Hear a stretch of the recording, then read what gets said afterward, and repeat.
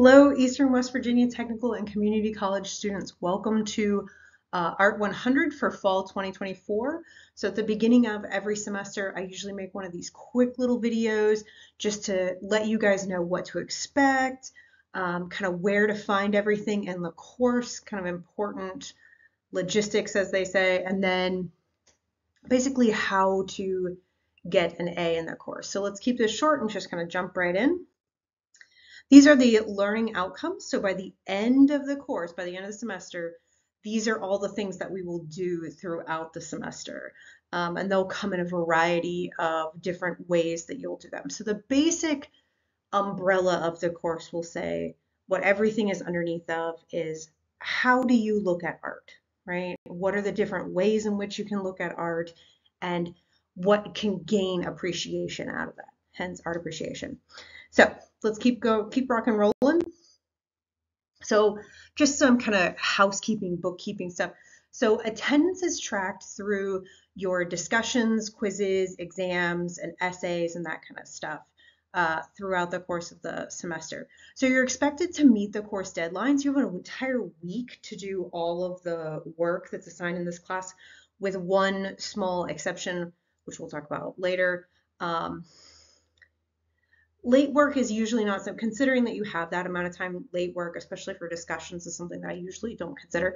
But if you know ahead of time, especially, my family and I are going on a trip to my grandmother's house and she lives in the middle of nowhere and internet is spotty, contact me as soon as you know something like that and we'll try to work something out and get you either to catch up or kind of work ahead or get you caught up.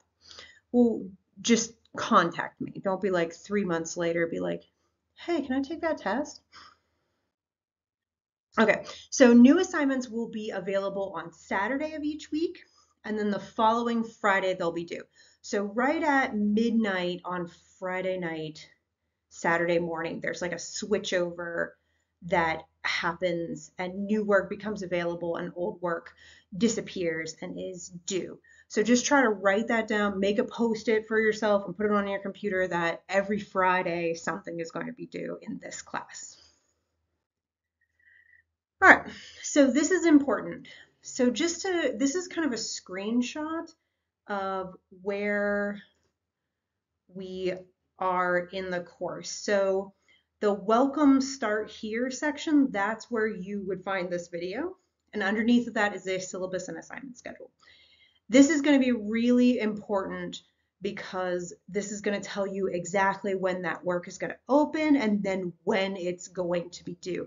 And it's broken down by week each time. So if you ever see something in the course and you're like, wait, why is that maybe it's something that you shouldn't be seeing yet, or something that you're seeing for too long, don't hesitate to shoot me an email. But this schedule is pretty much what you would need to follow. And of course, if you have any questions throughout the semester, don't hesitate to email me at any time. Okay, so the first discussion and quizzes are going to be due on the 23rd. So when you very first enter the course, the top area up here looks a little different because this is an older image. There's this calendar, and then underneath of that, it's going to break down, when stuff becomes available and then when it's going to be due. So this is a really nice feature that Brightspace has for you. So what do you need for this course? There's no book for this course. What you're going to need is a computer and reliable internet access. So you're thinking to yourself, well, how are we going to learn about this stuff if we don't have a book and all we're going to do is just have it through the internet? Basically, all the information is going to be presented in video lectures as part of Open Educational Resource. They're very much like this. They're almost all, the bulk of them are made by me. There's a couple of other resources that we use. They're not perfect. They're not amazing, but they do get the job done, and they're going to supply you with all the information that you're going to need for all the tests and discussions and that kind of stuff. And you can find them right in the units, and then usually the lecture is there, and then the quiz for that lecture is usually right underneath of it. So, and you can of course always go back and find things. If you're taking the test, don't hesitate to go back into the lecture and look and double check, or read the discussion question before you watch the lecture, so that way you're like, oh yeah, that's what they're talking about in that. So that's what they're there for. All right. With that being said, there's a couple quick statements I want to make. So one of them is a basic syllabus change statement, which is that things may change throughout the semester. We have all lived through the pandemic, so we're all kind of aware that stuff can change at any moment in life. I'm going to give you guys written notification. There's going to be announcements and emails, and if something changes, I will let you know. And I will try to let you know as much in advance as possible. More importantly, this is kind of relating back to the video lectures. This course has a lot of aspects of things that may be slightly uncomfortable for some people to see. We're going to see nudity. We're going to talk about things like human sexuality, religion, death, genocide, persecution of certain groups, sexual preferences, things of that nature. So I just want to prepare everyone for that. We're all going to be, this is like a college level course, and all of those things that I just mentioned and more are part of the human experience. And that's what this course is about. And we're all going to kind of be adults about that. So you're going to see a little bit of nudity. Remember that nudity that you're seeing is in an educational context. And then the second part underneath that is the Title IX notice. Any derogatory language that would come up in course is not going to be, I'm not going to tolerate it. Eastern's not going to tolerate it. So certainly leave something like that out. So this is very important, kind of like just to prep you guys. I don't want you to go in blind, that there will be some maybe possibly difficult conversations. All right, let's moving on. Okay, exams and tests and quizzes. So like I said before, there are these kind of lectures that you'll see, and then the quiz is usually underneath of them. Each quiz is worth 100 points. There are exams for units 2 and 3 that are basically like review.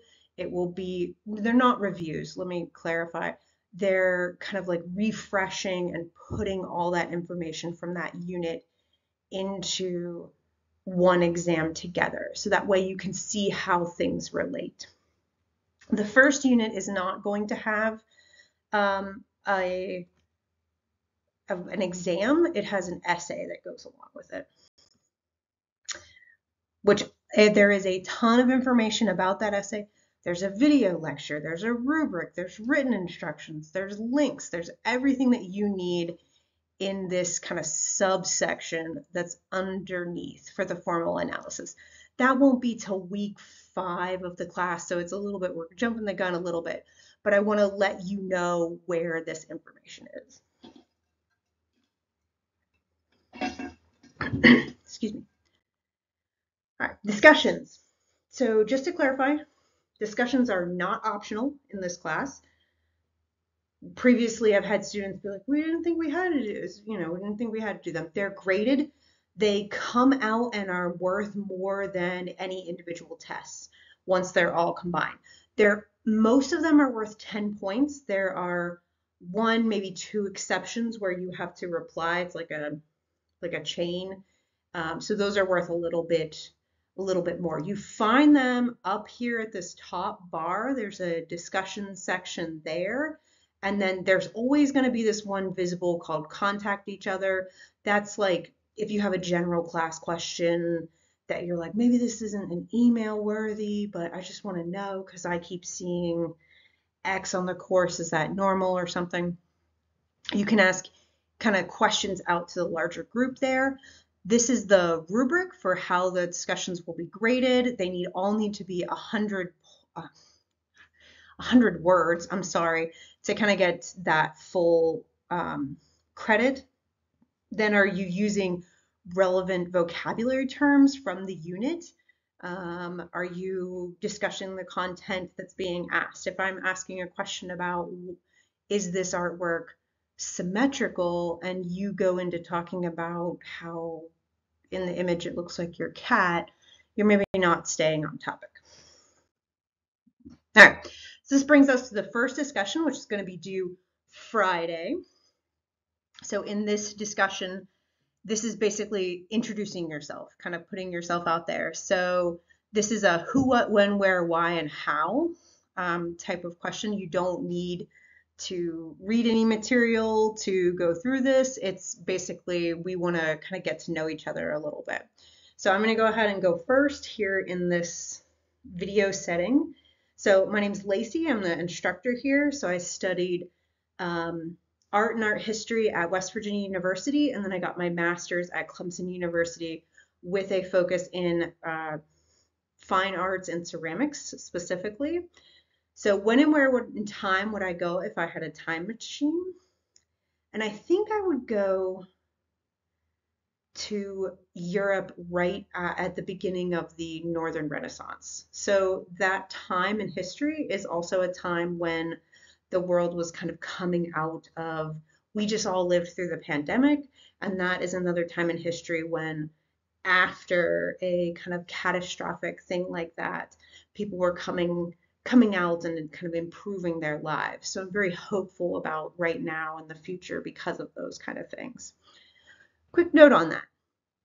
There's a history element to this class. So don't be that kid that's like too cool for school. That's like, I just go surfing, so it doesn't matter where in history I'd go, right? Give that question a little bit of thought. Give it a little bit of interest, because we might be reflecting on something that you're interested in, or might look at a culture that you're interested in. And then just for fun, how do you get your caffeine? Do you drink pop, tea, or soda? I'm a coffee person personally. Yeah, with cream, no sugar in it. So if you're not a coffee person or not a caffeine person, don't ever start, because then you'll get dependent. All right, so that's what I want you guys to do. I want you to answer this before Friday. You don't need a book or anything. Just get that done. All right. And again, if you have any questions, don't hesitate to email me. You can enter Art 100 in the subject. That gives me kind of like perks my ears up to make sure I get everything done.